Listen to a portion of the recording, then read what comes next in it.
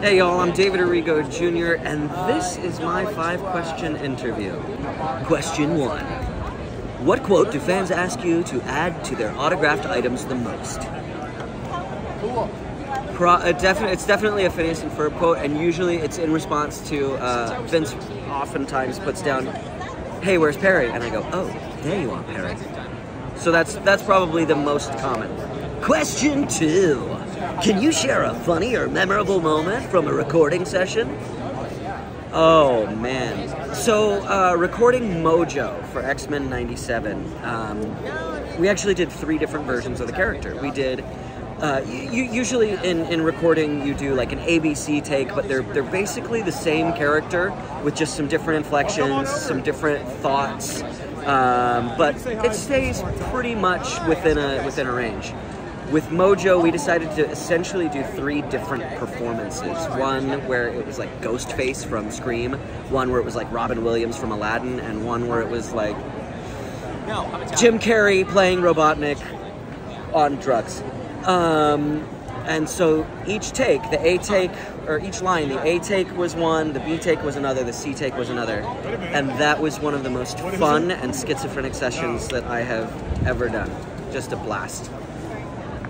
Question number 3.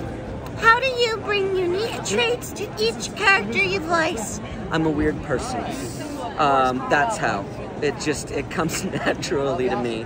My brain is so beautifully broken that it just put me very well set up to do this job. Question number 4. What's one piece of advice you'd give to aspiring voice actors? It is more important to be a great actor than to have a bunch of different voices. Variety is great, but being a great actor is going to get you a lot more work. Oftentimes if I've got like a booth director or somebody helping me with an audition, when I finish multiple takes, instead of asking, "Hey, did they sound different?" I will ask, "Hey, did they sound like they think differently?"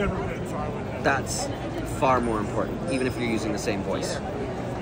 After I saw it, I was like, Question number 4. that was pretty heavily watched. What role was your big break?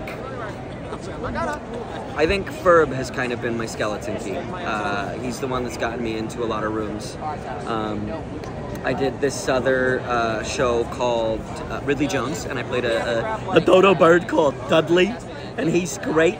And when I went in for that audition, I walked in, and the casting director turned to the showrunner, and she says, "This is David, he's the new Phineas." I go, "Ferb." She goes, "Ferb." And immediately the showrunner goes, "Dan and Swampy, I love those guys," and comes up and gives me a hug. That kind of wall breaking down is uncommon.